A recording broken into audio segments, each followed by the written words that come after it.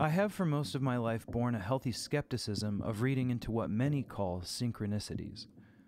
Finding coincidences and benign things that support your assumed primacy in this world bring to mind the solipsism of some upper-class latte-drinking soccer mom who thanks God for the short line at Starbucks, and knows with absolute certainty that it is the sovereign hand of providence that moved the celestial spheres just right so as to produce the ideal parking space at Target.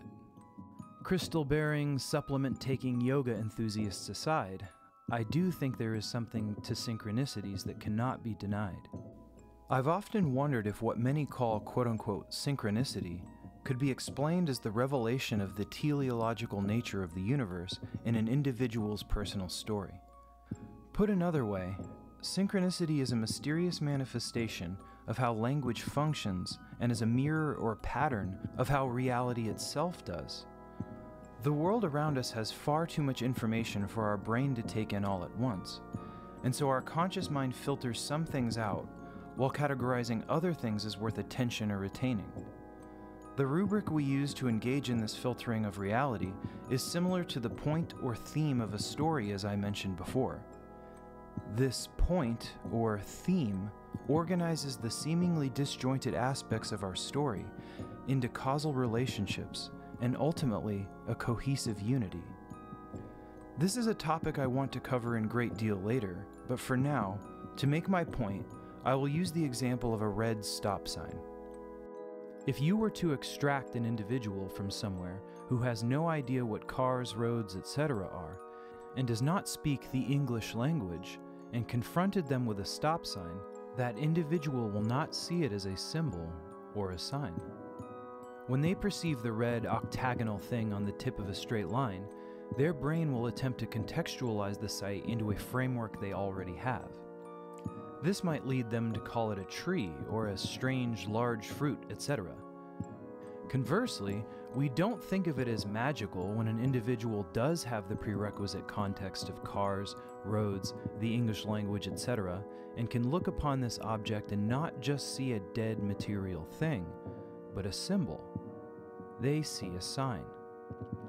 It is my belief that this is how synchronicities work, and again, I will cover this in depth with the help of our friend Carl Jung in a later chapter, but suffice it to say that I believe synchronicities seem to simply be a manifestation of the mechanics of how all languages work, the reading of a set of objective things as symbolic.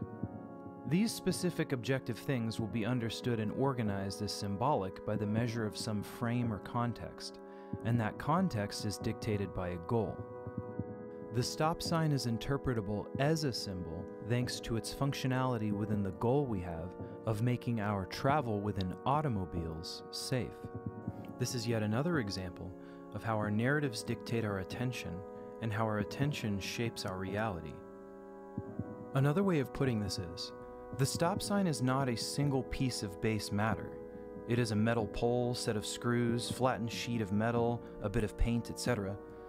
In order for us to put a bracket around a set of objects like this and refer to it as a gestalt or a single noun, we have to hierarchically organize these constituent parts under a purpose. The stop sign is understood teleologically, not materialistically. We see a set of unrelated parts as a harmony of identity because of its purpose. Without this purpose, the stop sign decomposes into its separate, idiosyncratic parts. The quote-unquote life of the stop sign is present only when its purpose is breathed into it by us.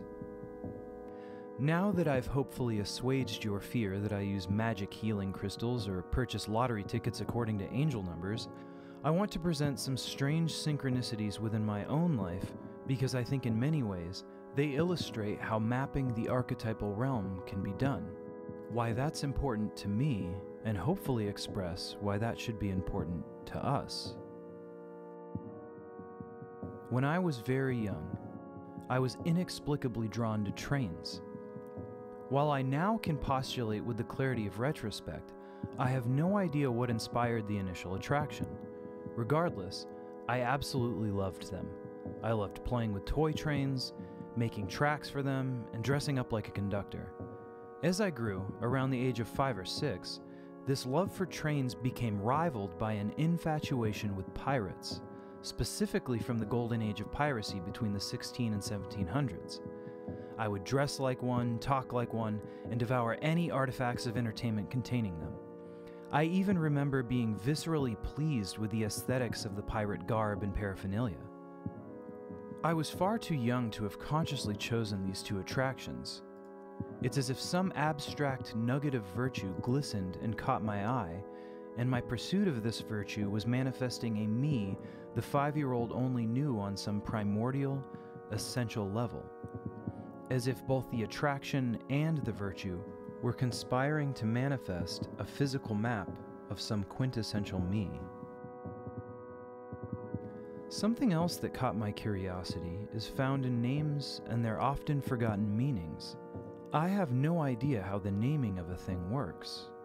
Now, I don't mean how names work in our everyday life, but rather why we are drawn to ascribing the characteristics of a specific name to a new individual before they have the chance to manifest what those names mean.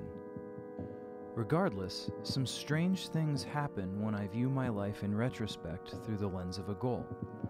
I believe this would be the case for everyone who does so, and though I have no idea how or why, another strange facet of life I have seen patterns emerge within is names.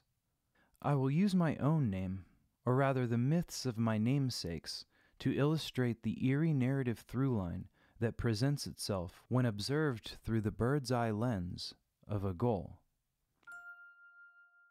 To start, my first name Christopher comes from a strange Christian myth. I must warn you, the story behind this first one is a bit of a doozy, and I plan on making a separate video devoted to telling this myth in full. For now, I'll say that St. Christopher was originally named Reprobus, and was a large Canaanite man on the search for the best king to serve.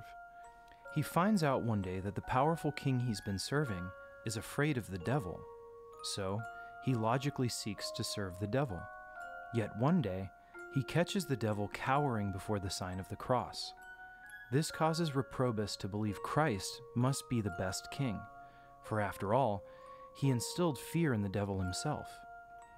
He sought to serve this king called Christ, and after being rejected by Christians, for Reprobus had the head of a dog, and the Christians were not in the practice of baptizing monsters, he was told to carry people across a dangerous river by a mysterious monk after admitting that he could not perform things like fasting, etc. One day, a small child asks to be carried across the river. As Reprobus does this, he notices the river begin to swell, and that the small child becomes heavier and heavier, to the point that Reprobus found he could barely carry him. Somehow, through immense difficulty, they make it to the other side.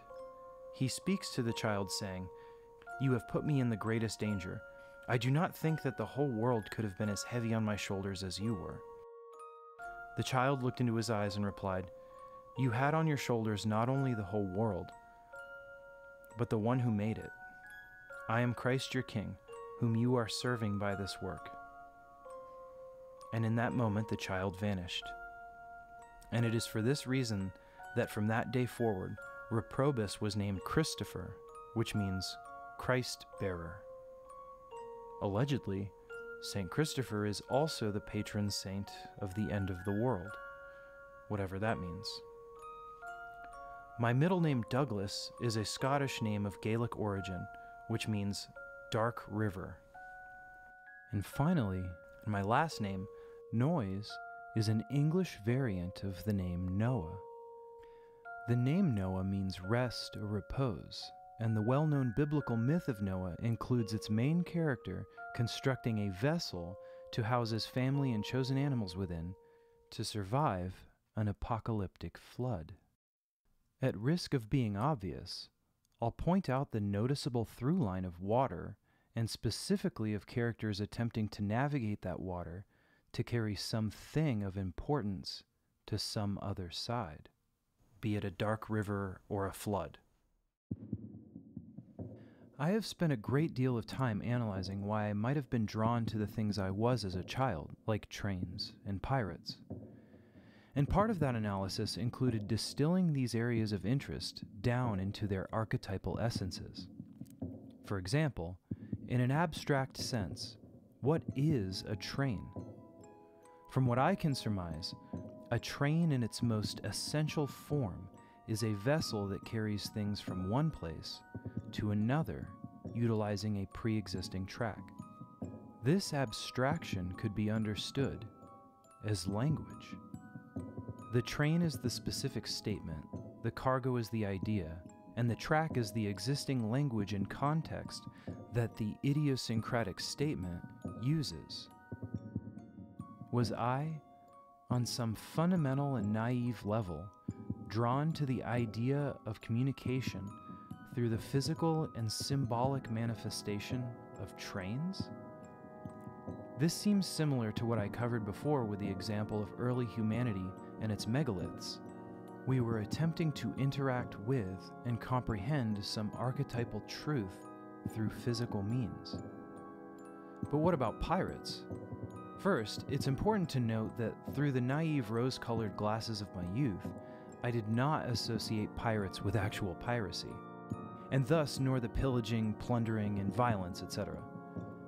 As with the example of trains, I was drawn to some abstract quality within the vessel of the modern idea of pirates. So again, what are the core components of these fantasy pirates? Well, firstly, they could be understood as somewhat of the punk rockers of exploration, living on the fringes of an established order, the British Empire in this case, on the mostly uncharted oceans of chaos. Pirates are liminal characters, appropriately associated with water. They lived almost entirely on ships, which acted as small proxies of order or land amongst this water or chaos. They utilized these vessels to transport treasure across the water. This could be understood as another localized representation of the archetypal process of communicating. One could also argue that the romantic fantasy abstraction of this pirate as a rebellious explorer symbolizes the frustration with exploring as a means to conquer and reduce all unexplored unknowns to colonized knowns. While this frustration is paradoxical, so is the goal of ultimately mapping the world. If the whole of the world is known, then the job of the explorer is rendered obsolete.